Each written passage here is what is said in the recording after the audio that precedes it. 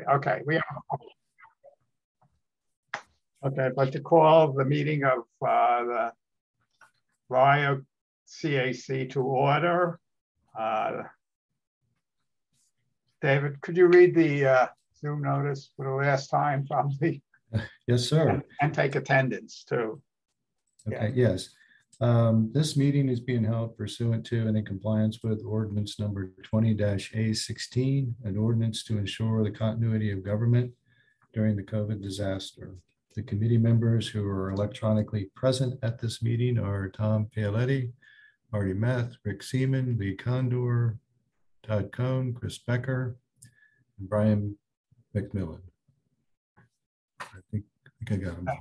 That is correct. And just to note that Judy, Marty Davis, and Nicole have let me know that they couldn't attend, so they're marked as excused. And Peter should be joining in a couple of minutes if you can figure out how to get online. And one last sentence is going to be coming on too. Okay. One last sentence: the opportunity for the public to access and participate in the electronic meeting are posted on the Albemarle County calendar and on the meeting agenda. Okay. Okay. So I just like to just see if anybody will make a motion to approve the minutes. The last minutes were in May. I sent them out to everybody. Can somebody have any comments? Yes? I move approval of the minutes. Thank you. Do I have a second? Ali seconds it. So all in favor, raise your hands. Thank you. It's approved. Okay, so the next item on our agenda is a community meeting, the City Church Multi-Use Space Edition. I'm going to turn that over to Rebecca Ragsdale. I believe should handle it. And then will you introduce who are with you on this? And then after we finish, we'll open it up to any of the attendees to see if and panelists, and obviously the CAC members, see if they have questions. So Rebecca, it's yours now. All right, thank you. I'm Rebecca Ragsdale. I'm a planning manager for development review projects for community development. And that includes special use permits, site plans, rezonings, and special use permits. Just going to give a brief presentation. We like to cover at community meetings, a little bit of education about the process, and then just introduce you to what the project is and some of the basics in terms of planning and zoning before we turn it over to the applicants to give you the details of the project and tell you about City Church. And they're represented by Craig Kotarski of Timmins, and then we have Chris Becker from the church here. So I'm going to go ahead and share my screen and run through the presentation. And if you could just let me know that the slide show is sharing. It is. Thank you. I just want to make sure, we are going back to in person. So the Planning Commission is in person. The purpose of the meeting, as I said, is just, an introduction to what the proposal is and making sure people understand the county process and the project details, and allowing for community members, neighbors, people that live nearby the project to ask any questions. And if anyone has anything that they want to contact me about as the lead reviewer, my contact information is on the screen and I can share that with whoever. So we usually start with a little bit about the process. The county has a number of processes people would need to go through before they could, develop something on their property. And this is, a special use permit is what we refer to as the legislative process and the legislative action that's needed. Only the Board of Supervisors can approve special use permits. So we're at the very beginning of the process. This property has a history of special use permits. One was approved most recently in 2018. So this is an amendment that you'll learn about in terms of what the new proposal is for the site. So that would get, staff level review, other agency reviews, and and comments from staff before it would then go to the commission for the commission to review and take action on. And then the next stop would be the Board of Supervisors. Now, after that is the rest of the process where the detailed engineering site plan would need to be developed and reviewed. And then this site is subject to ARB review before they could then get building permits and begin construction. So I'm sure the CAC has seen this slide many times, but we always include this, these sort of process reminders for anyone from the public that might not have been to a community meeting before or be familiar with this terminology or this process. The special use permit process is for uses that we think may be appropriate in a residential area, but may not always be appropriate at certain sites. And it's an opportunity for us to look at the use, the size, what the use is, what the impacts to neighbors would be, or traffic impacts, and review it for consistency with the comprehensive plan.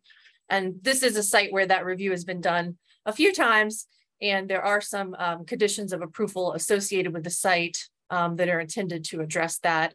And we want to make sure that there's no impacts to the residential neighbors in the area and that sort of thing for this particular site.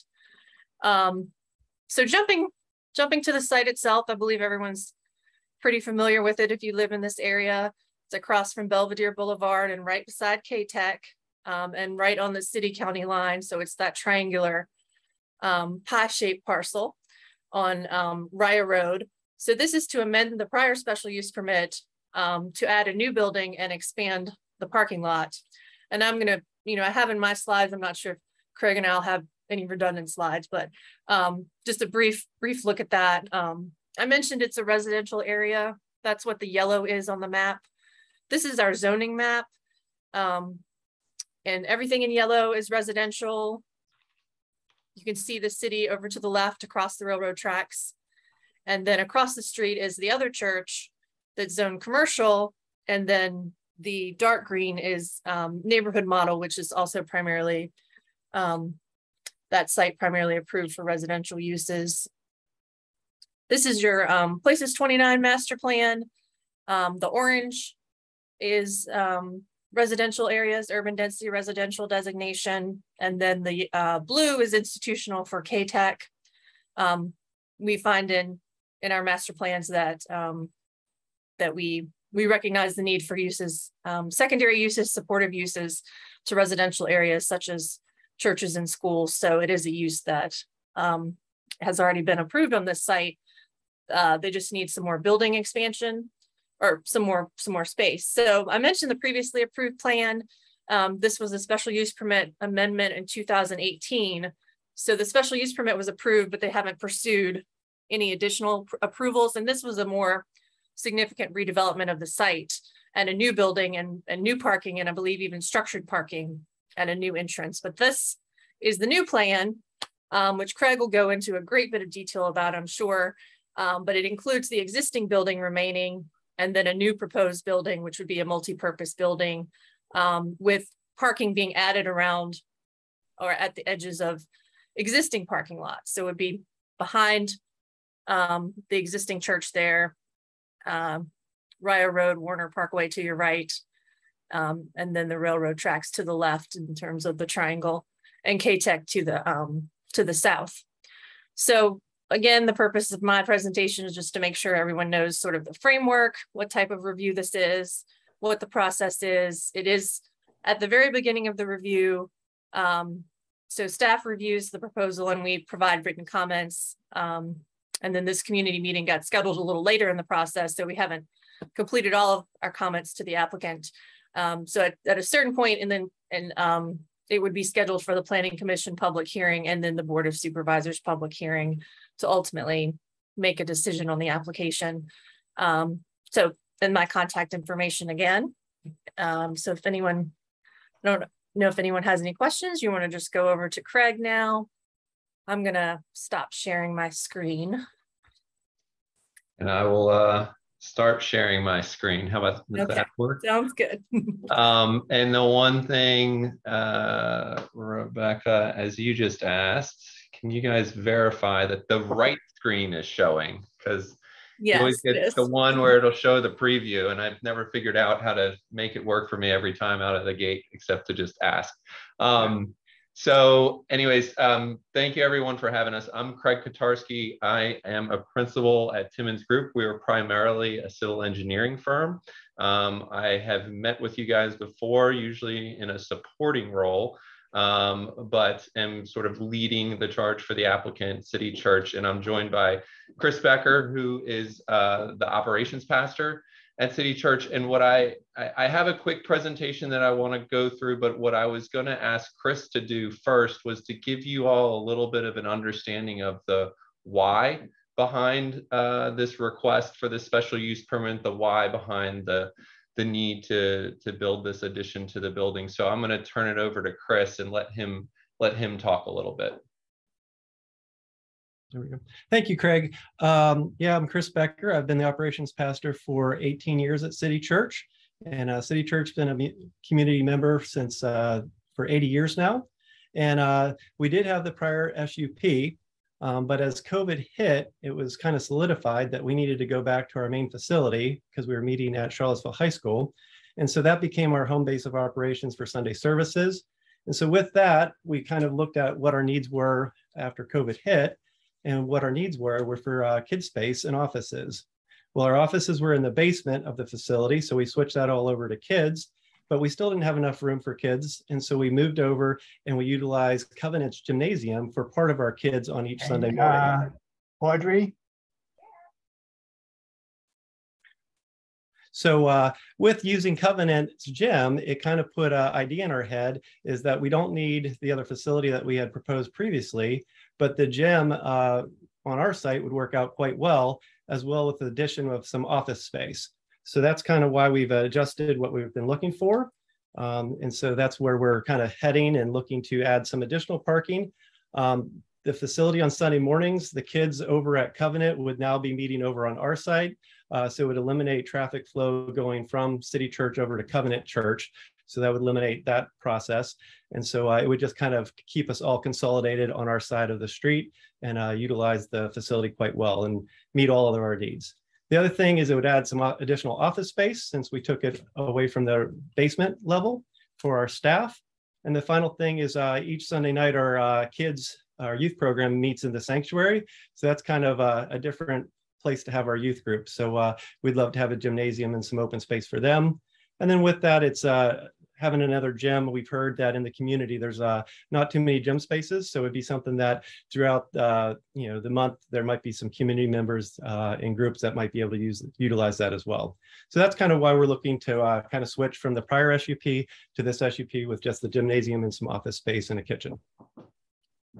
Great. And thanks, Chris. And then a little bit more about the what exactly that we're proposing. And Rebecca kind of touched a little bit on this already, but the addition would be, and I'll show some images here in a second that show where it is, but I know Rebecca flashed them up before us previously. But the addition will be about 10,600 square feet. It would be located sort of towards the rear of the site, and it would include additional parking spaces.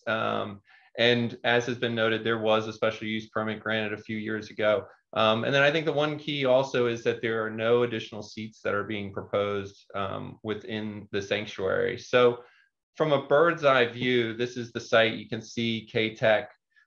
You can see CAC to the south, and you see Rio John Warner kind of passing in front of it. And the parking lot that you see that is on the north side of Rio, that's the Covenant Church that Chris was noting, that is currently their gym is being used for kids activities for City Church. So if you think about it, if you have children, you are actually pulling into the Covenant Church off down Belvedere and then dropping your kids off, coming across the street and parking either in the City Church parking lot or at CAC, walking over, attending services, then getting back in your car, going back across the street to pick up your children at the Covenant gym. And so what this will do, again, as Chris noted, it will bring and keep everybody sort of on the same campus for the church.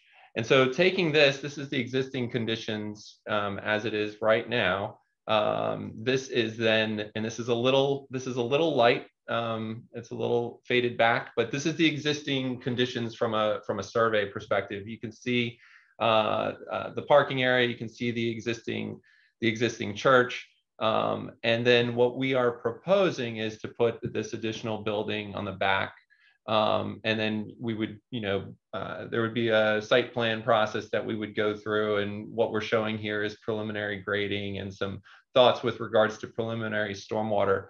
One of the things that I think is also important for us to note is when we look at that previous special use permit, one of the things that we have found, particularly during COVID, to be incredibly valuable with this site is the green space that is to the top of this page, that triangular green space, which has been used for outdoor services or has been used for kids activities or events after services and things of that nature. And it's really proven to be an invaluable gathering space. And as part of this sort of reimagination of what the church's addition would look like and need to be, it was really thought of in doing it in a way to preserve that space such that those activities can continue to occur there.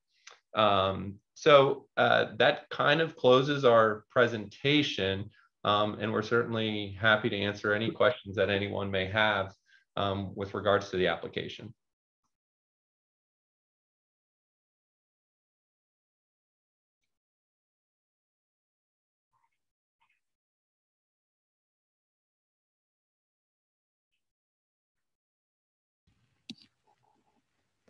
I apologize a little bit. I was trying to get one member on. I was dealing with IT issues. Okay, so does anybody on the panel have any questions with respect to this? You can raise your hand so I can see you all. Rick, you're mute right now. Yeah, I've got two things that come to mind.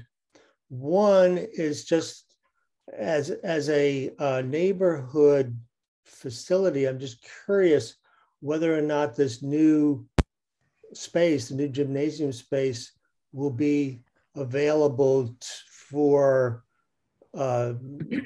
non-church related meetings. But is it a space that could be rented by other organizations and other groups at times when the church is not using it?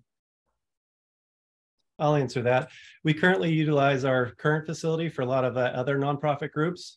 For many of them, we do not charge.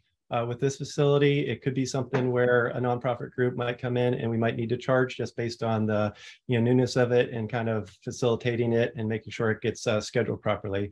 But it is something where community could use it. But I don't see that that would be a primary use of it. It would be more of a secondary because we schedule our facility very heavily throughout the week. So it's not open typically, but we would have access if possible.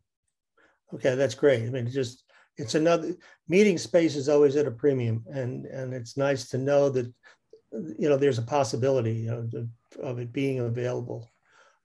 Second question is more of an engineering question, and that is that looking at the Ryle Road corridor study, there were some suggestions made by the consultant as part of the creation of the roundabout at Ryle Road and John Warner Parkway, that there might be some realignment suggested between the city church entrance off of Ryle Road and connections through to CAC and working on those entrances and exits.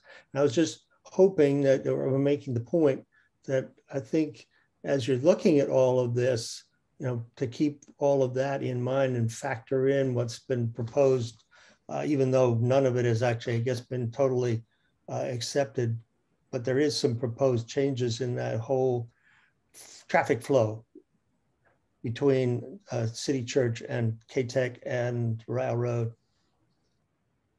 Yeah, and we're very familiar with that. So I know Chris has been in touch with the county a lot of times. I'm very familiar with the improvements that are being discussed in the roundabout. We're actually the engineer for the Rio Point project, and last time I think I was before you, I was part of that team. So we've been, very familiar with what's going on, through this corridor and what those changes will be. I think that's sort of, we're probably being a little bit more reactionary to that as that roundabout comes online and potential other improvements come. But we have been in discussions with Albemarle County and transportation planner, and certainly are aware of those items that have been discussed. Okay, yeah, thank you. Thank you. That's a good question. Any of the other CAC members have a question?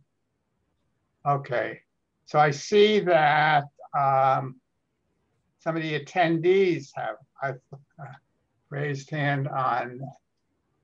So I have two on attendees. Let me start, just work my way down. Sharon Dudley, can we unmute her and she can ask a question or make a comment?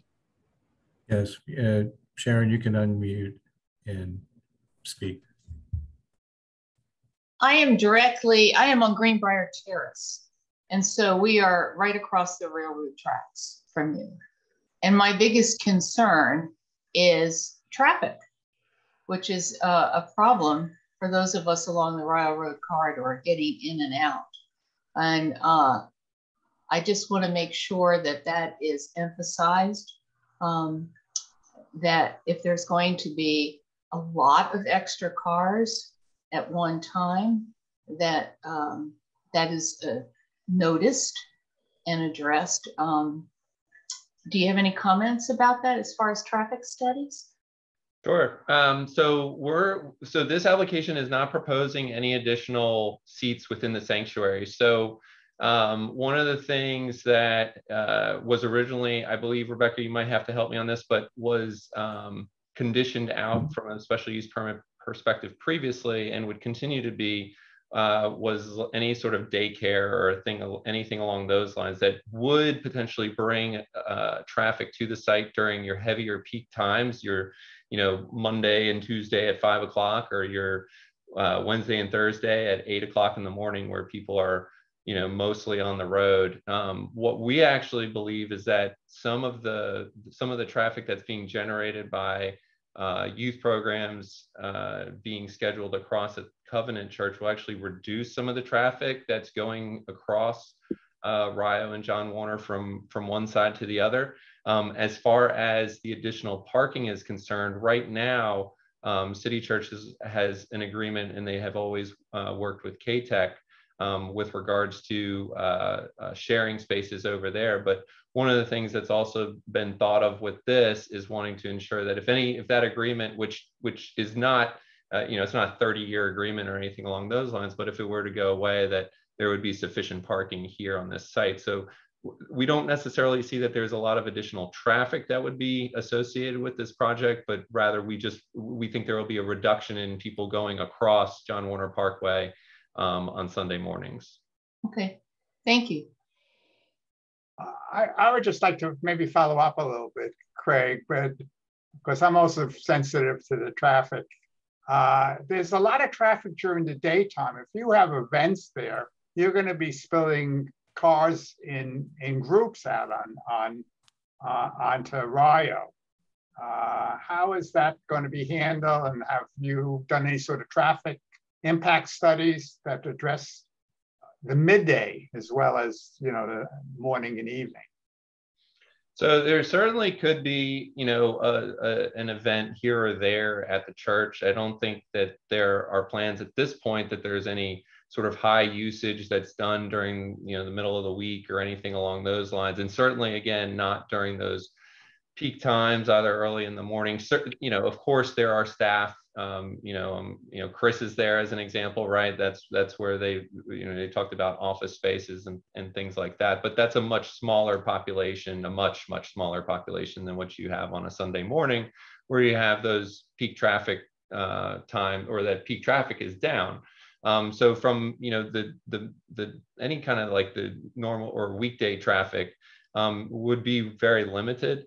And so we haven't really seen that as any sort of problem or concern with regards to what this addition's impact might be on John Warner and the surrounding roadways. Okay, fine, thank you. I saw Chris shaking his head, yes. Correct. I mean, our main primary usage is on Sunday mornings, and then our other big times are evenings or weekends. So it's not during the peak hours during the day. You know, there's sometimes smaller groups there, but nothing that would, you know, be like a Sunday morning impact at all. So I don't envision that at all. Okay, fine. Thank you very much. Okay, we had one other hand. Oh, we have two other hands. Laddie Carr. I hope I'm pronouncing that right. Laddie?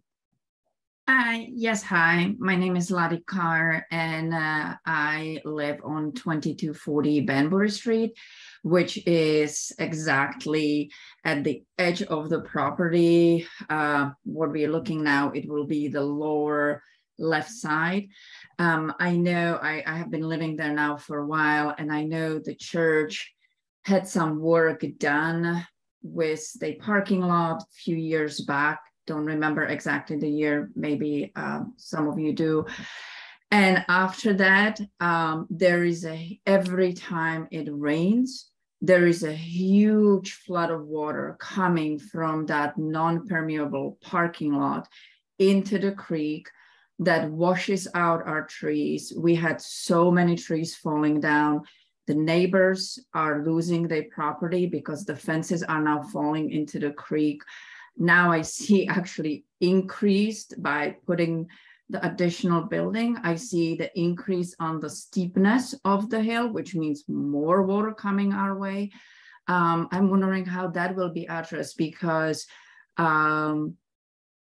when we just last summer put a fence onto our property, we had to move it 3 feet into our property because we already lost 3 feet into the creek. So how that it's going to be addressed.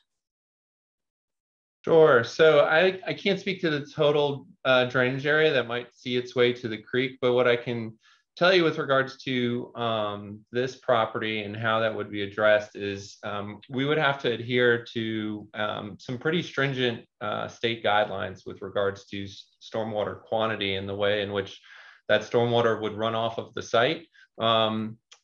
You're exactly right. You know, when you add impervious area, there is the potential that you have more runoff. And so what the state regulations require us to do is to ensure that a 1-year storm event, so your most frequent type storm events, they get choked back such that the flow that would leave the site usually is somewhere around 15 to 20% of what it is today from a flow perspective. The volume is still there, but it's just that flow is kind of held back in either sort of a pond or an underground type of detention system. For this site, we're thinking it's a pond, and you can see that there's sort of this circular area on the left, to the left of the proposed building on the image in front of you. And that gets sized and goes through a fairly rigorous set of calculations on our end, as well as a review with the county. And then for larger rain events, we also are looking at the 10-year and the 100-year storm. The 10-year storm, we're choking back to make sure that there's no more water that's flowing off of a site than is before it's developed. And then the 100-year, we're also ensuring and looking at that as well. So one of the things that I would say is that we would certainly take a look at what is happening from a downstream perspective as well, because I think we also recognize the importance of wanting to be a good neighbor and taking a look at it from that perspective. Aaron, is that okay? So I don't know, can you still hear me? Yeah. I hear you, and I don't want to be the pain in the neck, but as probably Amtrak can tell you, they removed quite a few trees from there because of the wash of the water that increased after there was some additional construction done there. And having a pond and that may hold some water, I just wonder, what if it doesn't work? And every time, honestly, if there is a slightly heavier rain, the amount of water that it comes through the pipe, that it goes under the tracks right into the backyard part of the creek. It's enormous, enormous. And that changed after there was a change in whatever the parking lot was done there. So I remember trying to talk to the city because it's part of the city, and city was like, well, we can't do anything. It's coming from county. And I just worry that I will get stuck in this between, you know, my property is in the city, but the church is in the county. So, you know, and then when the building is built and the water increases even more and we keep losing, you know, our backyard and the fences are falling in, what's the next step? Okay. May I add? Rebecca? Yeah, I put my hand up just so that's the purpose of this meeting. Like, even if you're in the city, we invited you for that reason. And we have a county engineer and deputy county engineer that are part of the review team. So, you know, Craig said he was gonna, you know, we're gonna follow up on that. This isn't a meeting where we're gonna have all the solutions identified in the meeting, but it's something, just because you're in the city doesn't mean we can't go over there and look at it, and we'll follow up on this. And we definitely hear your concern and have documented it as part of our review. And then as Craig said, you know, not only do the engineers review it at this stage, but there is always the site plan and the water protection ordinance and erosion and sediment control measures that need to be complied with. And the purpose of those reviews are to address, you know, the issues that you're bringing up. And that would be part of the site plan process, which you would also receive a notice about when it gets to that point, if the special uses permit is approved, since this would be, you know, a level of change to the site where we would do notifications again. So I just thought I'd let you know about that as far as what's part of the process. And, you know, we did invite everyone that was an abutting owner in the city to this meeting as well. Thank you. Thank you so much, Rebecca. Thank you. I see there's one more hand for attendees and then one from the CAC member. JD, is that right? Yes, hi, can you hear me? Yes. I live next to Lottie, and I guess first regarding what Rebecca said, if there is monitoring of sediment and other environmental conditions, why hasn't that already been done when the person next to Lottie, their yard is already falling into the creek and they lost their fence? So that's one thing that I'm concerned about, is if, you know, those things are already supposed to be looked after, why haven't they been so far when there's stuff happening? The other thing I want to, let me finish, okay? Don't interrupt me, because I wasn't trying to interrupt you. There was a pause. Okay. Just let me know when you're finished. Mr. Kotarski talks about doing 1 and 100-year storm event assessments, but in the US, we've had 5,000-year storm events or rain events. This year, in 2016, it was 3. So with climate change, these things are increasing all the time. So we, you know, I don't know if you've paid attention to our rains this year, but it has been torrential. And I expect that this kind of thing will continue. And so I think that if there's going to be environmental assessments of this thing, they need to account for 1,000-year rain events, not just dinky Charlottesville storms that have taken place in the past. I also want to point out the height of the trees. At my house, the trees are at least 100 feet tall, okay? And if those erode and fall over, my house is in the path of those trees. They're enormous. And, you know, you can see, if you go down in the creek, you can see where trees have fallen in the last few years. And I've done stream restorations, and I see that this is a lot deeper than it should be. And I went over to the church and I looked at the path of water flow coming down in that big hollow right behind the building. And it just looks like a big disaster to me. I'm sorry to sound angry, but it's something that I really care about. And I really hate to see this, you know, the park is right down the street. It's a very special part of Charlottesville. And I really hate to think of anything endangering that valuable community resource. Rebecca? Was that all you wanted to share?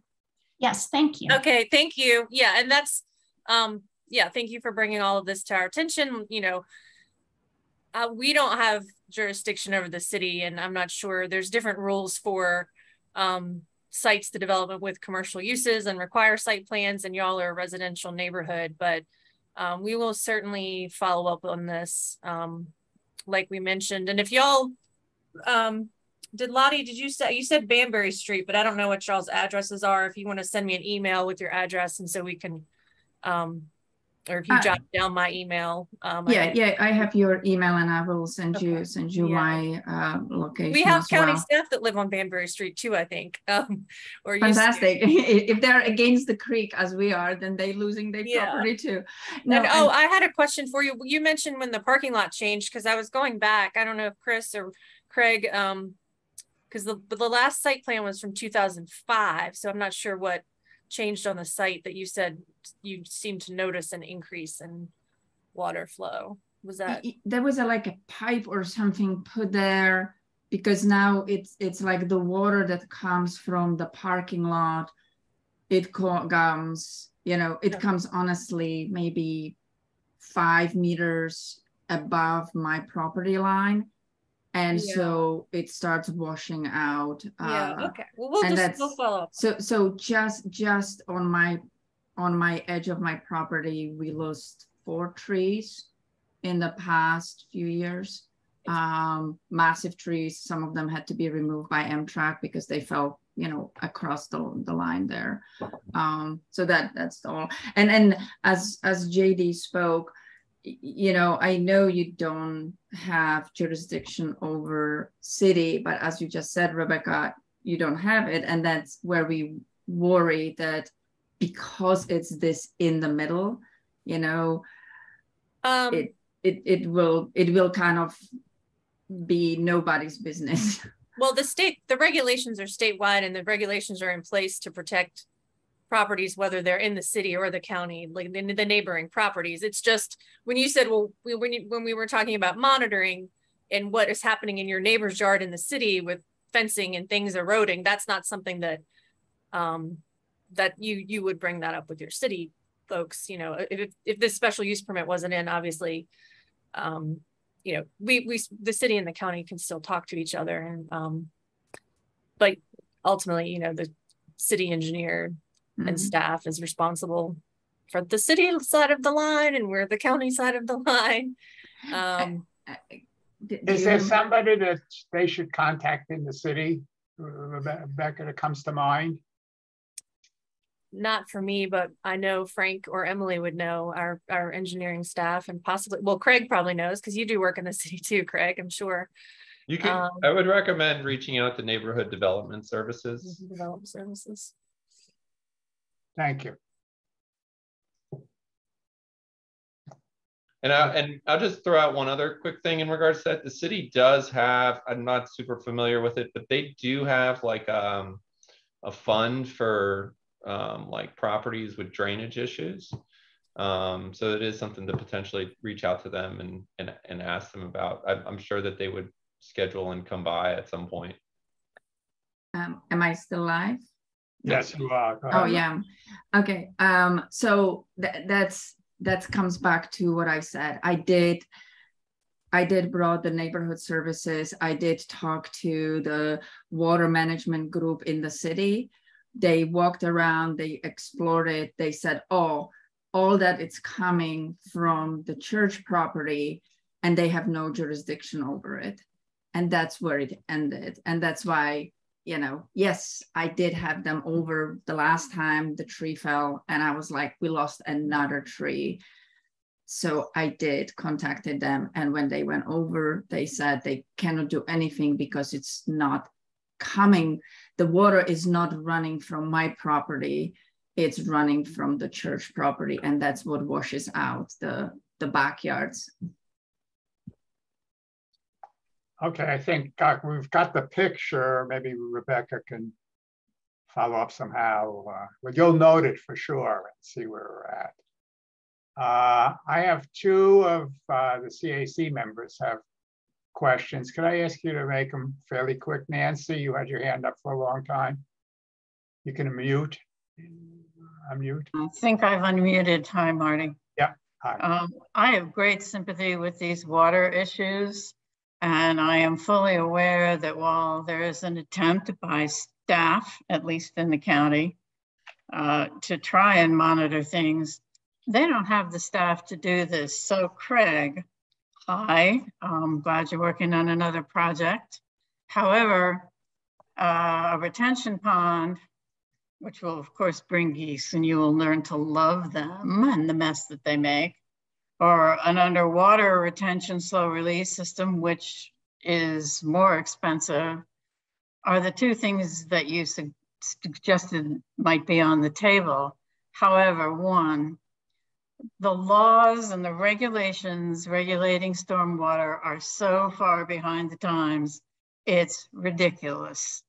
Two, there are a number of impervious surfaces that one can put in parking lots. It is also possible to find a way to retain the water so that you all can use it at the church for irrigation or other non-human related, like washing dishes or whatever. And I would really ask you to consider that, because whatever the regulations are, they are not sufficient. We had 4 inches of rain the other day. Thanks. Thank you. Let me see who else. Audrey, you have something? Yes, I support what Nancy has said and would like to see increased responsibility by the church and the planning that is going on to take care of this in a more community way. I also, and I would think that passing this special permit should require some stronger mitigation of potential water problems. I also wonder if our supervisor, Ned Galloway, could contact the city and be more of an advocate for protecting our community from water damage, such as what's going on now. This just didn't happen. I understand from listening to the conversation, it sounds like this began or got worse after additions and changes and building of the church in the first place. Thank you. And we have, we have a complaint line, and I'm not telling you to call and complain about the church, but we do have a complaint line that if you live in the city and you have a concern about a county property, that includes building code, it includes stormwater, it includes engineering issues and zoning issues. So maybe, when we reach out to the city, we let them know. I don't know if it sounds like they didn't encourage you to contact the county, or you could always contact us if you have questions as well. You don't have to call the complaint line, but you can contact their engineering department. Okay, fine. Thank you. I think we pretty much covered the ground that we need to. Rebecca, do you have any final thoughts that you want to close out with, other than what you just said? No, thank you. Thanks everyone for attending the meeting, so we can, that's what this is for, to get those questions and concerns on the table as the project goes through the review process. And we'll follow up with Craig and the church and our engineering staff. That when this goes forward, if it, as it goes forward to the planning commission and the board, we document what concerns came up at the meeting. We include a link to the meeting, and part of the report, when we talk about neighbors, this will be discussed and brought up as far as what we found out, and if there is anything anything above and beyond the ordinance, ordinances that we believe is necessary and is a documented impact, then special use permits can get approved with conditions that require things that are in addition to the minimum ordinance standards. I'm not saying that's where we're going, but I'm just saying special use permits include for this site, accord with the, they would build according to whatever plan gets approved. And, they're the 500, usually we have the number of attendees for the area of assembly and things like that. So anything else you have questions about or want to follow along in the process, just contact me and we can keep you informed. And so that's it. I'm sorry. Okay, thank you. I see, Chris, did you want to say something? Your hand is up. Yeah, I did just want to mention, this was the first time that I've ever heard that there's been water drainage and causing problems to our neighbors. And so from the church's standpoint, we want to be good neighbors. And so I just wanted to apologize that that has happened and also say like, hey, I definitely want to look into it and make sure that we are being good neighbors as we try to be for every side of our neighbors. So I definitely want to make sure that this is definitely looked into, and I'm going to be in the stream here pretty soon, taking a look myself. So I just wanted to say sorry to those who have attended, and thank you for the commission to listen in as well. Thank you, Chris. Okay, so I'm going to close this part of the meeting. Craig, give me back my screen. Thank you. The next topic is an overview of future public safety operations facility at Fashion Square Mall. Hello. Lance Stewart. Yeah, here it is, Lance Stewart. Excuse me, Lance, I'm going to turn this over to you. Welcome. Well, thank you, Marty. Thank you for inviting me. Again, everybody, I'm Lance Stewart. I'm with Albemarle County. I work with Craig fairly frequently on some projects, and of course, Rebecca and David as well. It's nice to meet you all. So Marty reached out to see if I could provide a bit of an update on a project that was recently approved by the Board of Supervisors at the it's a new lease recently executed of a portion of the JCPenney site. And of course, since I'm a government employee, I have a PowerPoint. So I will, in just 1 second, share my screen so that you can see my wonderful PowerPoint.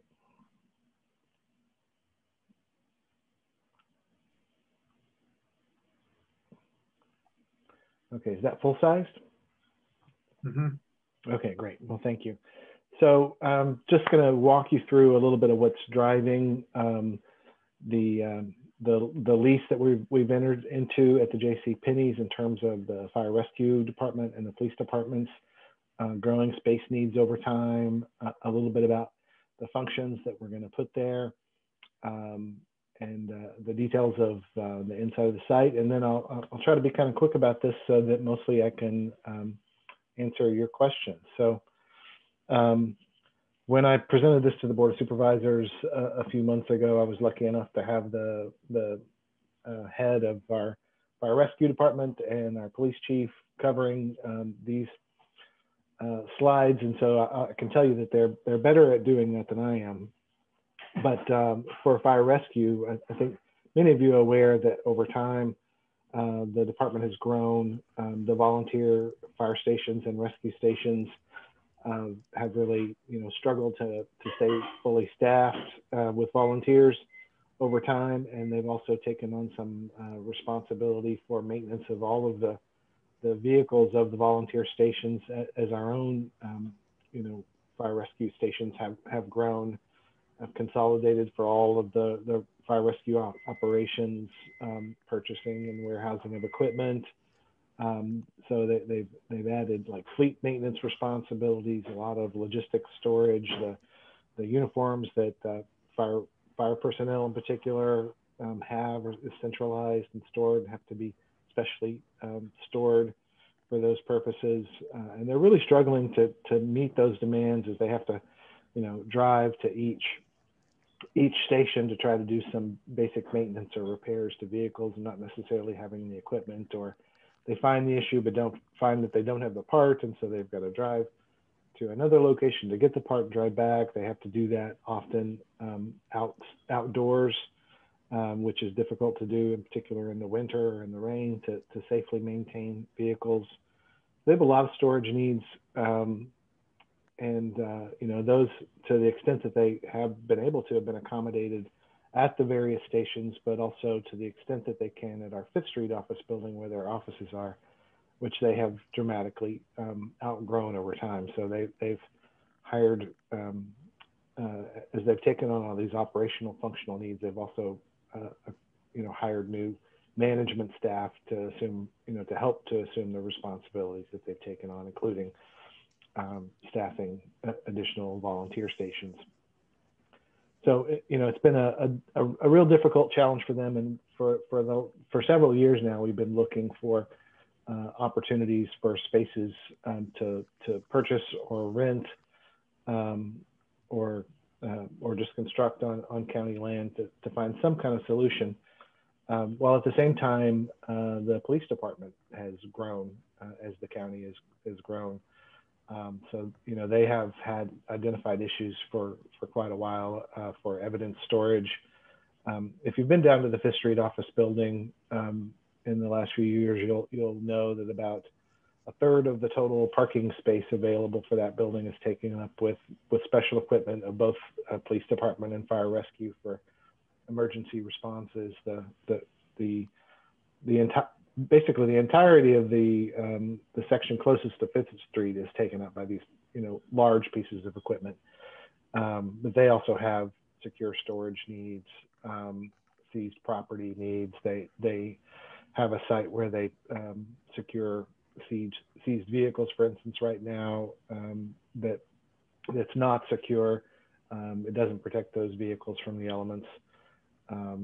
And they have some, growing needs. They recently, for the budget year we're in now, are partnering with fire rescue and with social services to create a new mental health unit that sort of bridges those 3 groups. So as they're adding officers and sergeants and functions, the 5th Street building is been inadequate to meet those needs and increasingly inadequate. So we picked JCPenney's, and again, I'll mention this was, several years long searches looking at every industrial or commercial property that was on the market for purchase or lease. But Penney's, turned out to be really the perfect location from our viewpoint. It's centrally located in terms of the remote distances that all of the, for instance, fire and rescue station personnel must come to get their equipment or to bring in equipment to be maintained. I'll show you some pictures in a few minutes about the specific part of JCPenney's that we are about to execute a lease for.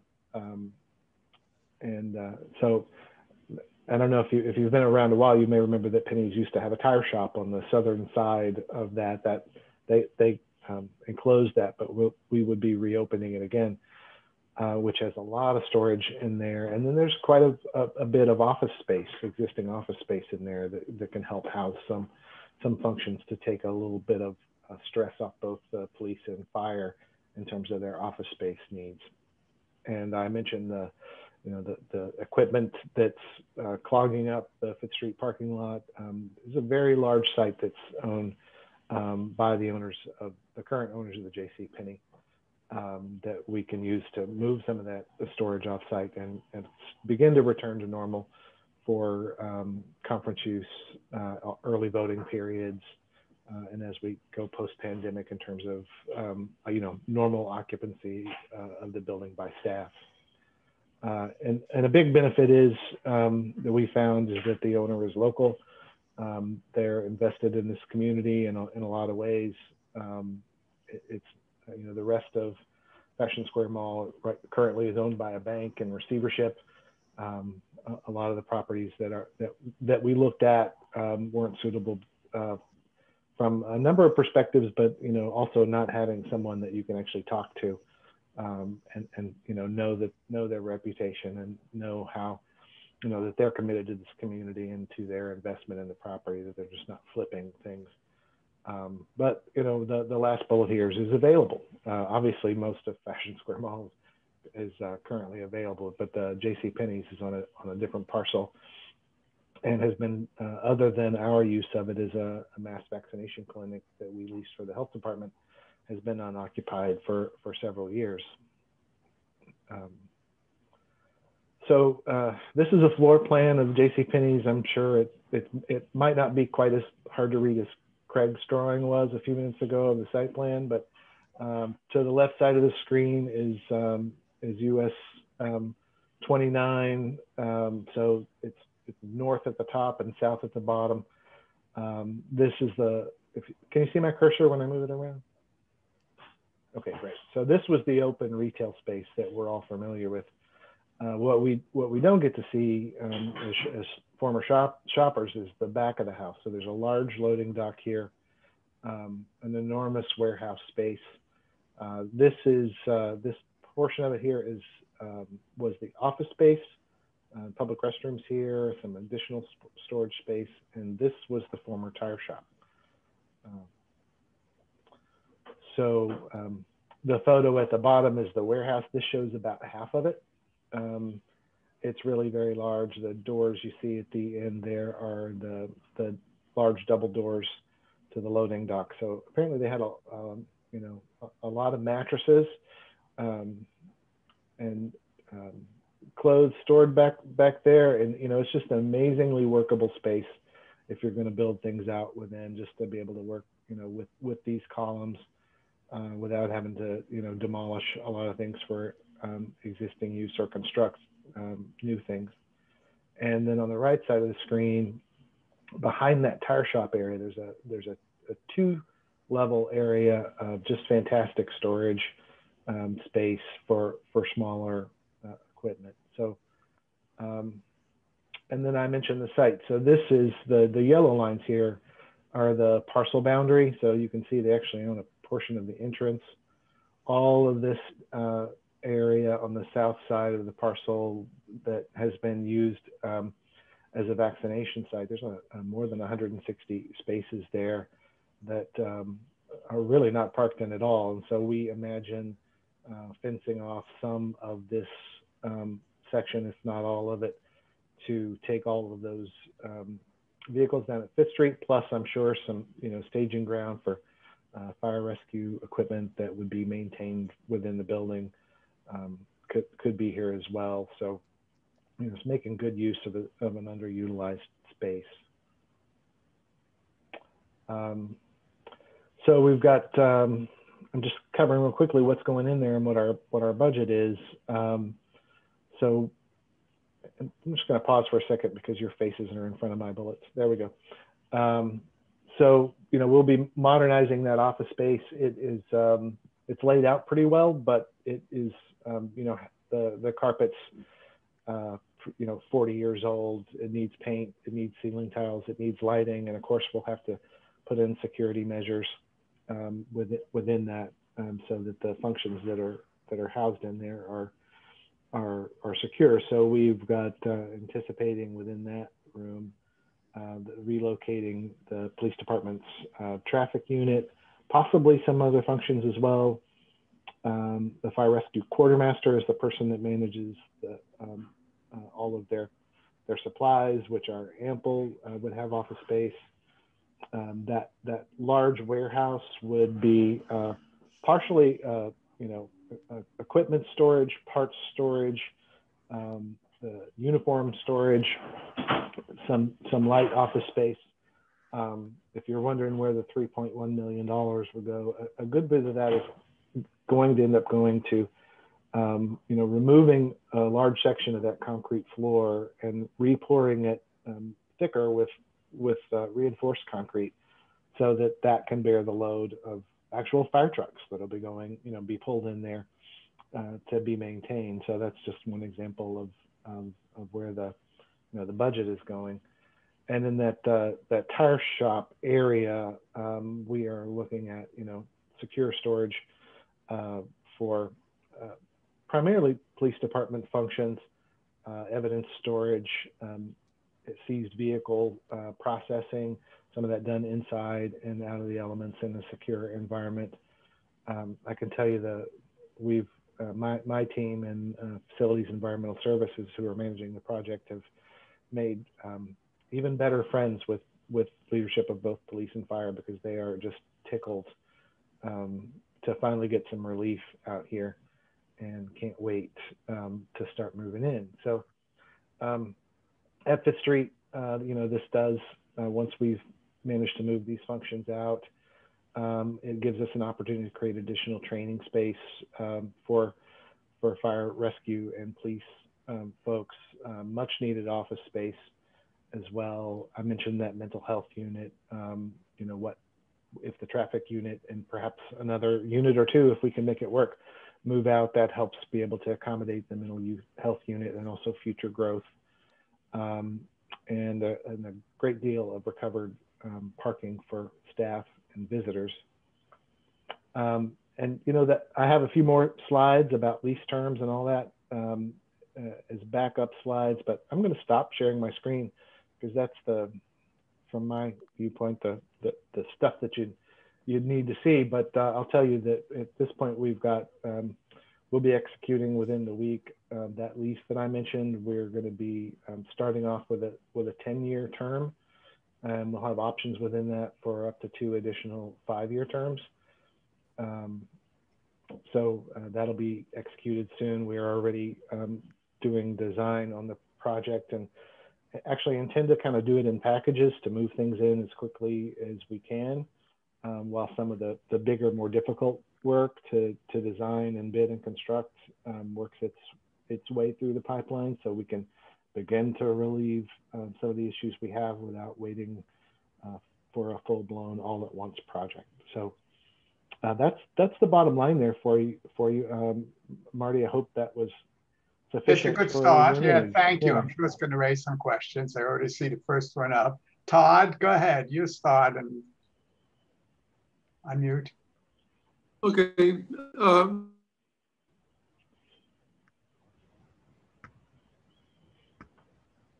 You're muted, Todd, again. Todd, you're muted.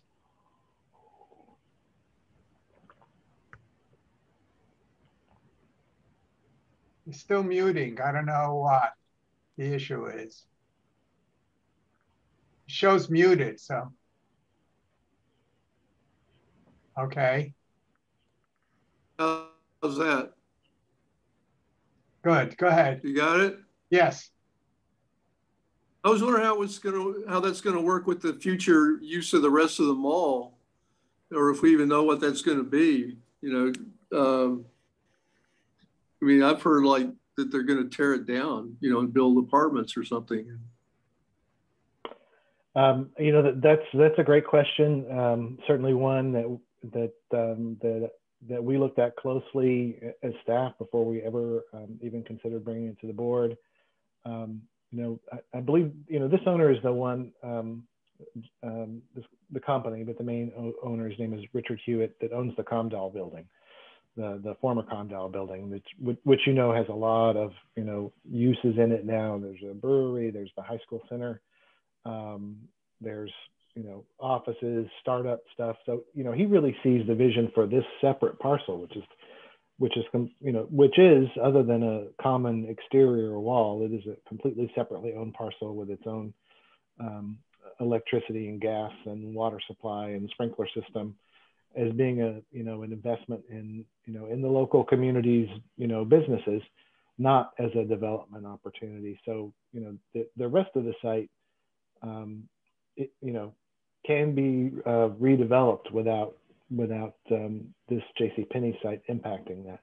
Now they'll have to work together, and in terms of traffic flow, and it may get complicated, but it's not anticipated that in the near term that the entirety of the mall, excluding Penny's, would be redeveloped. And if it is, we'll have to cross that bridge. And I'd say if there is a very, very compelling reason, if we had 5 years notice, and I think we probably would, given the pace of development, and design and building and construction, that we might choose to relocate instead of being required to relocate in order to facilitate something that's very beneficial for the the Rio 29 small area plan and the vision there. I don't think we would stand in the way with that, but we would have to have an appropriate opportunity elsewhere to rent or construct. And I hope that was helpful. I'm not, I'm a buildings, public works type of guy. I'm not an economic development guy, but I golf with one. So I hope that does help. Thank you. Audrey? Yeah. Oh, sorry. Wait 1 second. Todd, are you okay now? Yeah. Okay, I'm thank you. fine. Audrey? So I gather that my question is also about around traffic flow and things like that, and integration with other uses of that building, like Leggett's and the current stores that are there. So I gather that a plan has not been made from your discussion. I gather that a plan has not been made about traffic flow. That's right. There is, because it's an interior renovation, there's no requirement for us to address traffic flow. This is not a facility that the public will access. Well, where is the public traffic going to go? Will this be gated with high wire fences? How are people going to circulate, who are visiting the shops there, going to circulate around the property? I mean, before you would go by that back part and out onto Hillsdale. Sure. I'm going to share my screen again and just show the site. 1 second.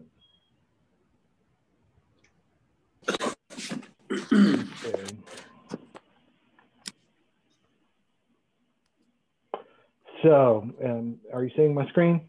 Yes. Okay. So you can see there's an apartment complex here to the south, and to the left of this red area, there is a permanent easement to allow flow between these two sites. So we would not be putting any fence up other than around some portion or all of this remote parking area. So the circulation pattern, this is the entrance to the left here from Rio 29. This would not be interrupted in any way. No flow this way would be interrupted. And our lease area, if you can see my cursor here, is roughly right along this line. So the remaining 2/3 approximately of the Penny site would be unoccupied until the landlord leases it. So and each of those would be commercial or well, I assume commercial enterprises of one kind or another. And anything that he does that would be done that would impact traffic flow, that would be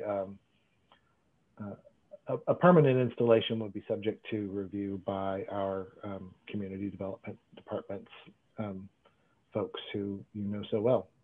Does that answer your question? So in other words, no.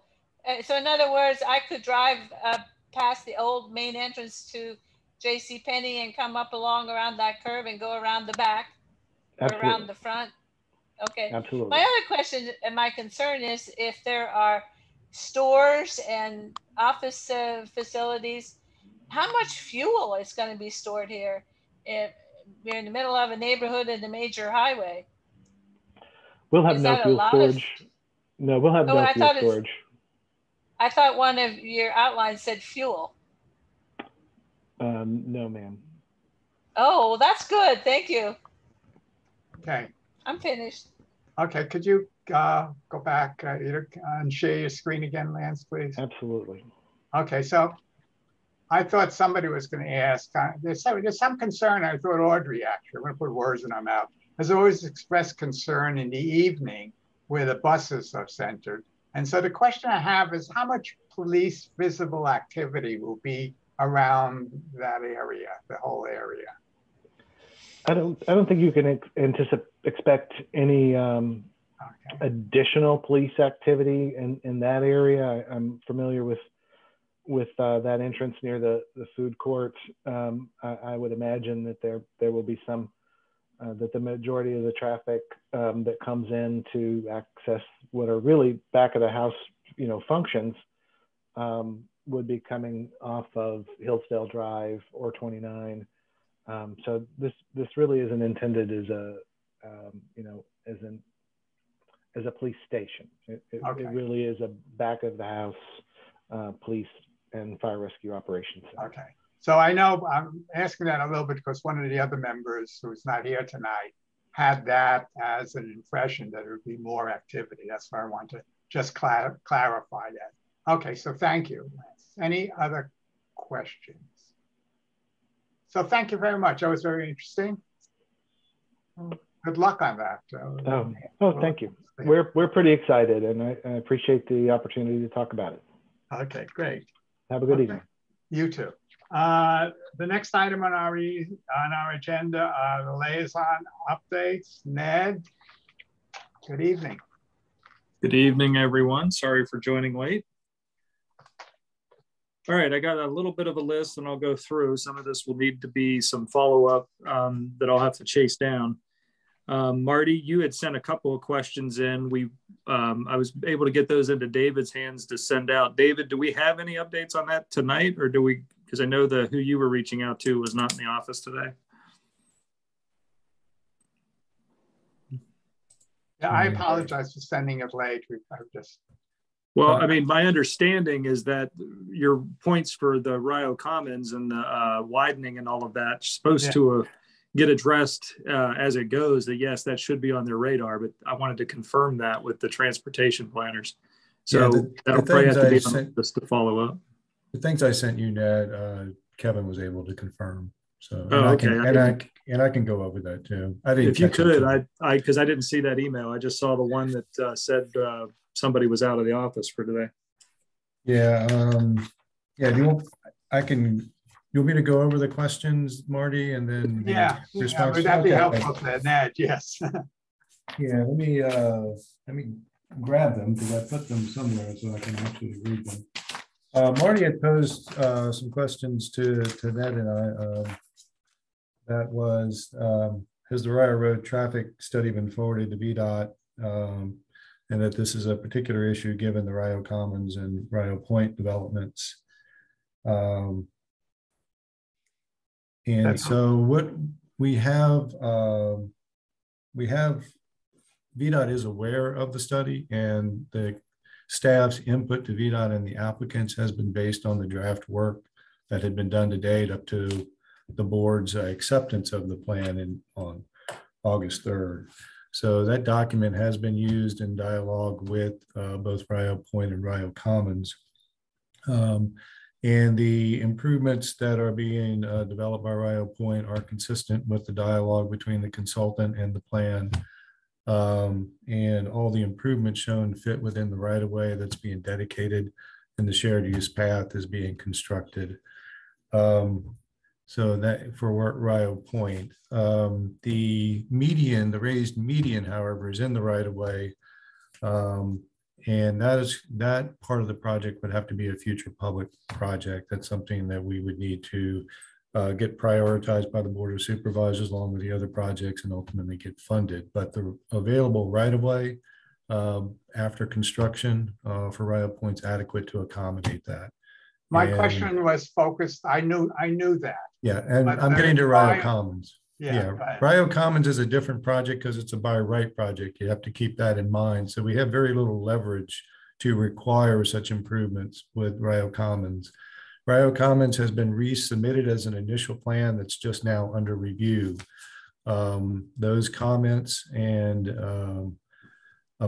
recommendations in that plan have been forwarded and made part of the input to that review process. But keep in mind, as a by right project, we don't have the leverage to require additional right-of-way or improvements beyond the minimum improvements required by VDOT or required by our ordinance. The applicant appears willing to do the shared use path, and there are still outstanding comments from VDOT regarding the intersection improvements in the left and right turn lane. So that again is still part of their review process. They have not completed that. But again, those improvements, as best we are going to be sitting down with them and trying to encourage them to provide for sufficient right-of-way along that frontage for those improvements to come in. But again, as a by right development, different than Rio Point, we don't have the leverage of the rezoning process to require those improvements. Let me just, I don't know if everybody has really absorbed all of the corridor study, but the principal recommendation for the area, for the road in front of Rio Commons and Rio Point was to widen them. And so the county needed, in order to handle the traffic flow, Rio Point had done that. And now we're talking about Rio Commons and what leverage we have. And I thought the leverage was through VDOT, I think. Well, it may be, and a point of clarification, it may be semantics, but it's important in terms of capacity improvements. The VDOT project, or excuse me, the Rio Corridor Plan does not actually recommend a widening for capacity. The proposed improvement is still a 2-lane road with left and right turn lanes. So VDOT's recommendations will be along those lines for what types of improvements are needed along that 2-lane section, and the length of right turn lanes, the location of entrances, and things such as that. The improvement is a cross-sectional improvement that takes that median and the dead areas between the left and right turn lanes and creates a raised median. So it just, from a planning and engineering perspective, widening usually is associated with additional lanes for capacity. That's not recommended by the corridor study. It's a traffic management type of recommendation within that study. And VDOT's comments, and they are asking, I believe, if I understand from Cameron, they are asking for additional analysis of the left and right turn movements that might dictate what type of improvements are needed. And that's still a work in process. Okay. David, I appreciate you chasing that down today. Yeah. The second question was regarding the swimming pool at Rio Point. And that has been moved closer to Rio Road, essentially. And the question was asked whether the county has any leverage or control or to regulate operational hours. And it does not. According to our zoning administrator, private pools are actually considered, and the noise from a private pool is considered, I think it's called private voices. It is not subject to noise ordinance regulations. So the county doesn't have any direct leverage on establishing or providing for some control for noise. I think I would point out that probably most real managers of properties are going to be cognizant of the impacts of noise to their own residents on site. So I suspect that there usually will be some type of noise limits just to protect those residents that are right next to the pool from noise impacts. But that's the quick answer to Thank you. Yeah. Ned, I just think that this is something the county ought to look at. As we become more denser, as the county pushes to become more dense in terms of buildings, you would think that their pools, in particular swimming pools, where in big developments, you would like to have some control over the hours of operation. You can't control the noise exactly, but at least the hours would seem to be something that the county ought to look at for the future. I understood there were no regulations now. And that was just the point that I was trying to make with that second question. Understood. Okay. Audrey, so you ready for me to go through the rest of my list? Yeah. Yes. So the Rio Road Corridor study was heard before the board and then accepted by the board.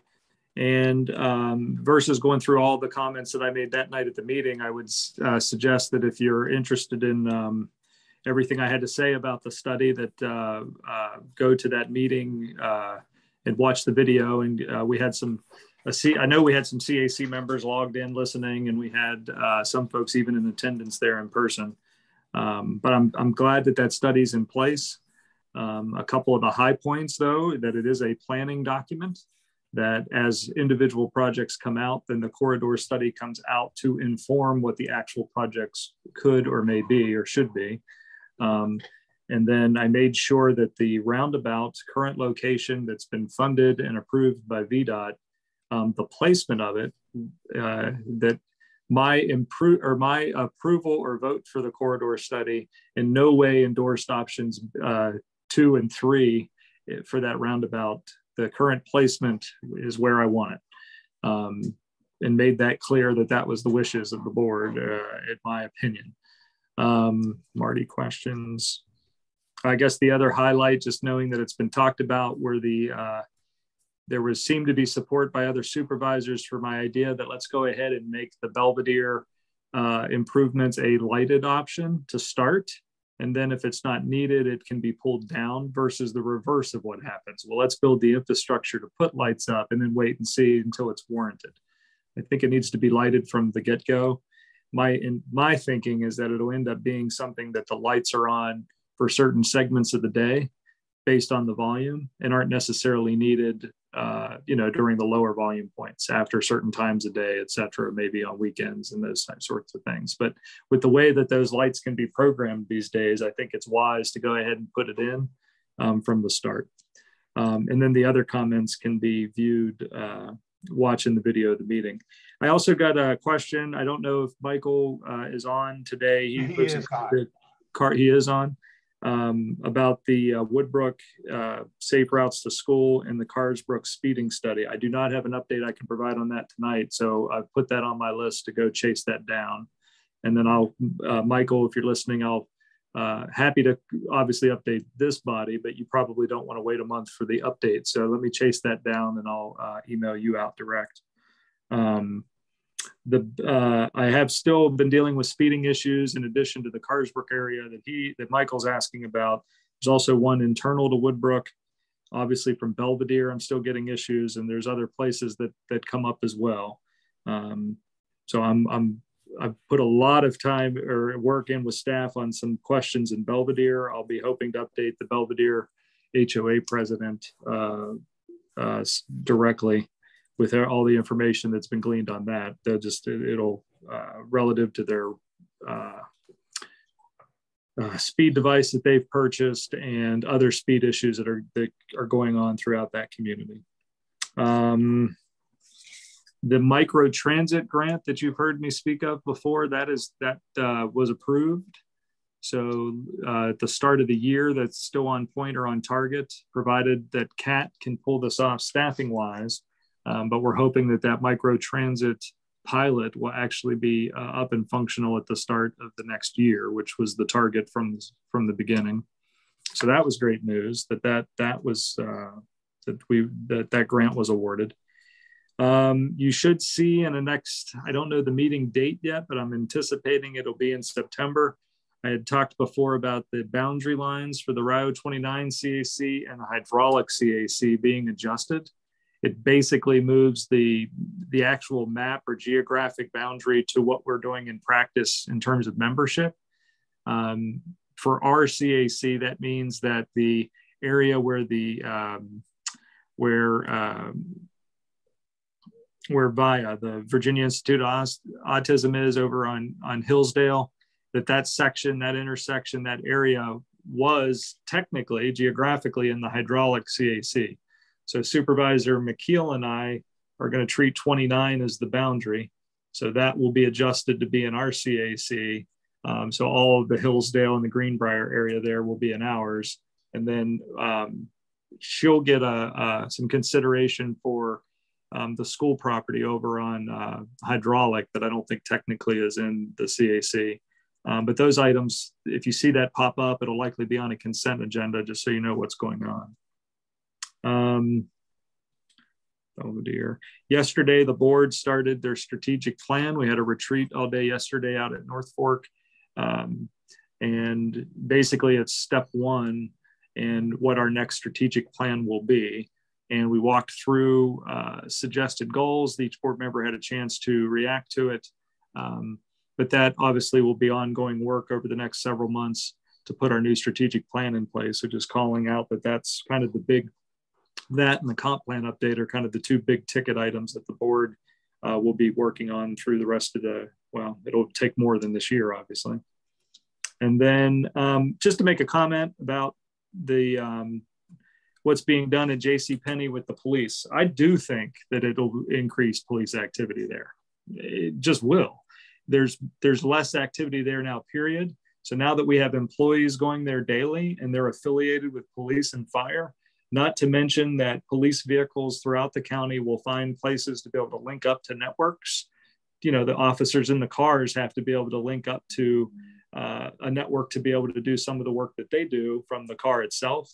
Obviously, if their own network is in place there, I fully expect that there's going to be some more activity of that. Said that publicly, so it's not to contradict Lance. I mean, the folks that are going there, he's right. It's not going to be a police station, but it will be employees of police and fire, and there will be other employees circulating through there. And that circulation, I think, is a good thing for some of the issues that we've seen along Mall in that area. Now, that being said, somebody said, well, what does this mean for the rest of the area? Well, I hope this is the first domino that will help spur some redevelopment in that area. The rest of the mall ownership right now, the fact that some of the owners are mired in bankruptcy and there's different places, they have no game plan for it. But now on this one section, we have a local property owner. Now he's got an anchor tenant with the county, a strong anchor tenant, that will hopefully start not just help him redevelop the rest of that area with, he tends to do employer-driven stuff, which is great. But if he brings in other companies that house there and lease the rest of that building out, then that is going to start getting the attention of what usually builds up around places that have got good anchored employment type places, not just retail operations. So I'm hoping that will be a domino that will help the rest of that quadrant start to redevelop and the other property owners take notice of it. So can't guarantee any of that. That's out of our control or out of the county's control. But the county has stepped up pretty clearly and said, we're going to be here for some time. And the potential could even be for some growth there. Who knows? But that could be the very first domino that says, yep, let's start seeing what the rest of this quadrant can look like and start realizing that vision. And if that starts to happen, then that could activate some of the other things that are in that small area plan as well. So I'm excited for that. I'm thrilled that we were able to get that lease in place. I think staff did an incredible job, not just because of the how affordable this deal sets up for us compared to the costs elsewhere, but what it could mean for the Route 29 area, small area plan. If there are other items you need updates on, I'll provide them if I have them or put them on my list to chase down and follow up. So happy to answer any questions or hear comments. Let me just say, Audrey, did you have your hand up? You're muted, Audrey. Audrey, you're muted. You're still muted. You're still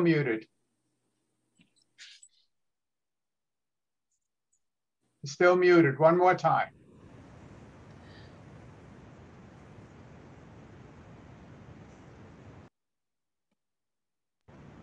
Okay. Yes. Okay.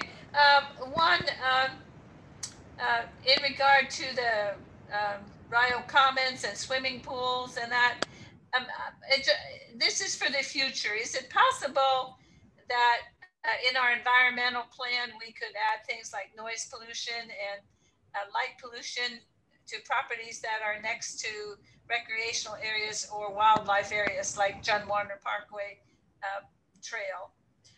Number two, just the future, when we think about our environmental issues, that there might be some stronger standards for light pollution and noise pollution near our wildlife areas. Number two, the water runoff at the city church. I was wondering if you then could help out with resolving that. It sounds to me like the water is coming from the church property, which is in the state, is in the county, but the issue of managing it seems to be in the city, and there may need some coordination there, a strong coordination. And number three, with the police station and the hookups to the computer, right now, the policeman comes into Woodbrook School to hook up and look at his email, and we like that. We like that policeman coming in after dark onto the school. Some weeks I'm calling 5-6 times because there's parking problems and people on the school property. And also to follow up on the woods around Woodbrook School that are old and are decaying and trees are falling down. I can't find anybody who would help out with this to see if this is a fire hazard. I've talked to the firemen. They have no assessment or enforcement policies, so it's not theirs. I called the code department, and they don't have any jurisdiction over how wooded or how much tinder there is there. And I called the school last May. I called the school this May, this June, and this July, and I haven't heard back for a year to see if the Mr. Rome could walk through the woods with me. And he said he would, but he hasn't been able to. There's a tree ready to fall, and I'm worried about it. There's trenches that kids have built. I'm worried about that. And I'm worried about the undergrowth, although the fire hazard in the east is very different than in the west because we're not as dry. Okay, that's my Thank you. agenda. And you, I'll go in reverse order. You brought that up in the past on the wood piece, so let me. I did not follow up on that, so let me. Oh, you asked me to. You were going to handle the traffic, and I was going to handle the woods. The and then school let out on the traffic item, so yeah. that's a good time to be bringing that back up. Well, the neighbors are complaining already. People are running through the traffic. Well, in the school bus delays are still issues with getting the use for that. So and school bus drivers got that on the radar. The point about the light pollution, we do have a dark skies ordinance, so things have to meet that in the development area. So you know, like cut off lights and things like that. So I mean, there is an ordinance in place for that. The noise thing that David updated on the pool, that was news to me. So I'll probably have questions that I'll ask offline on that, just to understand that better. Regulating pool hours and things internal to a site. I would imagine other projects have come before us. I just don't remember having discussions about pool hours and other applications. It's not in, from our earlier meeting, it's not in the requirement. Yeah, I mean, it's not, I'm thinking of other applications. I don't ever require or remember having discussions about requiring. I do agree with David, though, that HOAs, the association, the property management companies tend to put those things on specific timeframes. Like I know in Dunlora, 8 o'clock is when the pool closes. So it's governed by whatever the association is for the same reasons that were mentioned. The noise that may exist off the property will not be enjoyed by those on the property if it's at hours that are unreasonable. So they'll have their own management issue on their hand if they allow that to happen. And then what was the first item? I was going to reverse order and I've forgotten the first. The church item. I'm gonna have to get into that one. I would appreciate it. I think that would help the neighbors there and everyone. Got it. Thank you. Thank you. Okay, let me move us along. Ned, thank you very much. I want to say that the Rio Corridor study, I want to really thank you for sponsoring it and really pushing it. And to David, who sort of shepherded it along as well. And if you haven't listened, as Ned said, to the presentation to the board, it's really worth listening to. It was done very well, and I think it's really a good thing for the county. So thank you very much, David. Yeah, your nickel. Just to real quickly, and maybe to feed off of what Mr. Galloway mentioned about this study and the traffic signal at the Belvedere Rio Road intersection, we have made a smart scale grant application for that. And that I confirmed this with Kevin this afternoon, Kevin McDermott, that we have updated that application so that it does include a request for traffic lights within that green T. So the application before VDOT, I think they worked with VDOT. There's some technical issues about how that's done for a green T, but it does include a request for a traffic signal, and that application has been made. So I just wanted to fill you in on that. Okay. So let me see if I can bring the meeting to a close. David, you were going to make one announcement, or you want me to make the last announcement about the AC 44 community roundtable?